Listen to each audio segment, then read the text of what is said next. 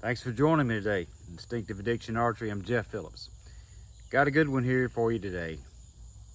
And we're going to be dealing with an all-important issue. That's right, the anchor. Your anchor. Okay. Had a lot of guys I've been interacting with this week, messaging back and forth, a few phone calls with some issues. Okay. I had one guy in particular, getting everything set up, getting his shot process down. He's bare shafted his arrows. He's got them bare shafted, literally perfect, okay? He says, but for some reason, I'm shooting about 3 inches, maybe 4 inches to the left every single time, okay? Well, once the bare shaft is done and the arrows are leaving the bow true and straight, they're flying true, at that point, it's on the archer, okay? There's nothing else that you can do unless you get your arrow back out of tune. You can sometimes add a little more point weight and bring them over just a little bit, and I've got an older video on that called Curing Left Groups, okay? You can increase the point weight, which weakens the spine of the shaft enough that it will bring them around to the right if you're a right-handed shooter. Okay, but it only makes sense, guys, that if the arrows are perfect, if they bare shaft really, really good, that you should leave it alone, okay? The rest is on you. Shooting the bow after that point, hitting where you want to, that's all in your shot process. Okay, so what we figured out with this guy was a very simple thing, guys, very simple. He was shooting a tab, okay? There are lots of tab shooters. Now, I shoot a glove because I love the feel. I love the natural feel, and I hunt with a glove, and it's just like my bare hand, other than it protects me, you know, from the string a little bit, but I can feel the string with this bare paw glove, okay? So, today's video is gonna deal with the all-important thing called the anchor. That's right. Your anchor point affects everything. It affects every single part of your shot. It affects where you hit right and left as to where you're looking. Because in other words, taking a slightly deeper into the face anchor point will naturally bring your impact to the right. Whereas if you have a loose, as I call it, a loose anchor that is somewhat out from the face a little bit, you're going to tend a little bit left most of the time with your groups, okay? So your right and left impacts are determined by how you anchor your bow, okay? Up and down the same way. Your body will adapt to where you're looking and how you're shooting. If you are an instinctive shooter, you can adapt really easily to most anything.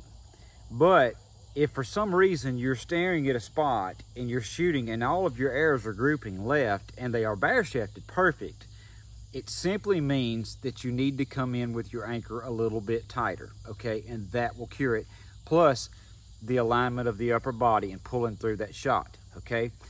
That's where most of it comes from. I'm gonna shoot a couple of times, guys, and I'm gonna show you what I do, how I actually anchor. And my personal anchor, I shoot 3 fingers under now. I've shot split finger, 3 under. I've switched back and forth. I've shot both, and I still shoot split finger sometimes with bows that just want a split, that are tillered that way. But I prefer 3 under because I just enjoy shooting that way. Now, when I come into my anchor, my mind says, feel the anchor. I don't think about hardly anything when I'm shooting, but that's one thought. Once I line up and I start drawing and tugging on that string, the thought that comes into my mind is get in my anchor. Well, that means that I'm waiting for that feel, that I'm gonna feel this finger come in right under my cheekbone. If it's not under that and I don't feel that touch, I know I'm not there because I don't shoot a clicker, okay? So I wait for a good touch. Once I'm in that touch, and I do shoot quick, guys, but when I come in and I make that touch, my eyes are focused on what I want to hit.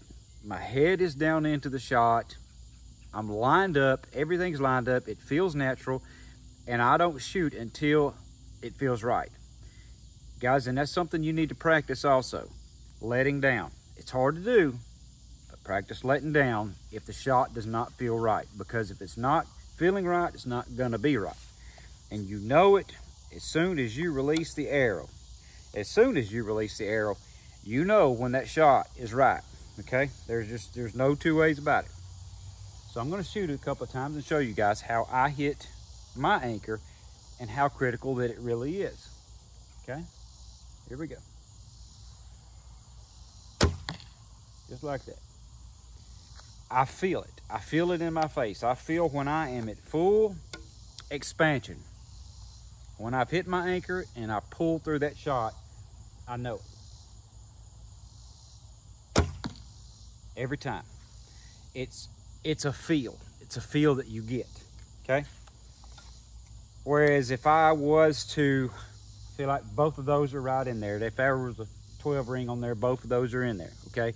Which I'm only like 18 yards. All right, easy shot. But I'm gonna purposely take a loose anchor, looking at the same spot, just like I normally would, but I'm gonna take a loose anchor, not get in here, see if my air impact's left. I'm not gonna do this on purpose. I am gonna purposely not get into my anchor just to see how much it does, okay? Here we go.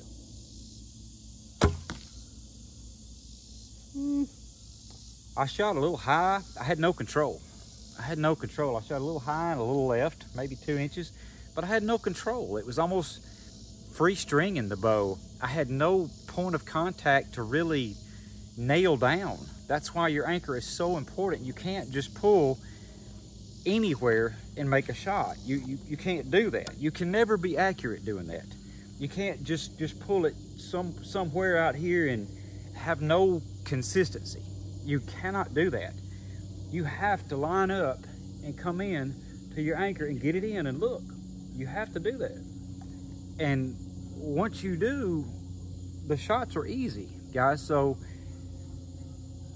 I want you to take this to heart. If you're trying to be accurate with a recurve or a longbow, a hill style bow, whatever it might be, you've got to learn to hit a consistent anchor point. You have to. You have to do that. Think about a compound shooter.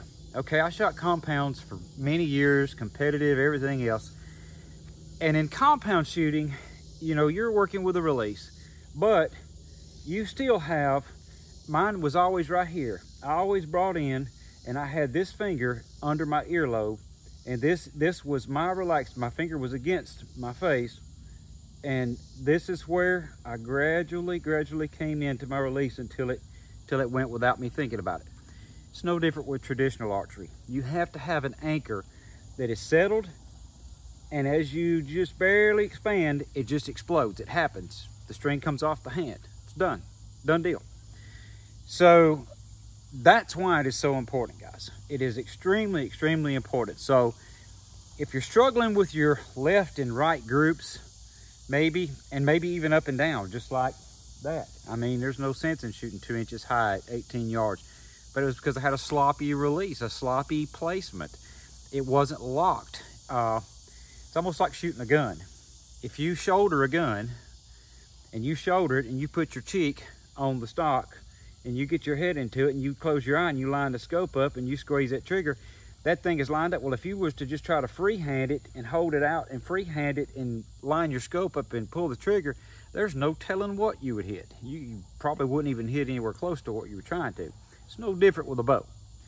That bow is just like a machine. Imagine you are a machine shooting the bow. You have to make your body be just like a machine. And that includes bending down. When you bend down to take a shot from the waist in a tree stand position, completely different. That's where people short draw the bows really bad and cheat their release. They don't get near the draw. Let's say a deer comes in. He's right under your tree.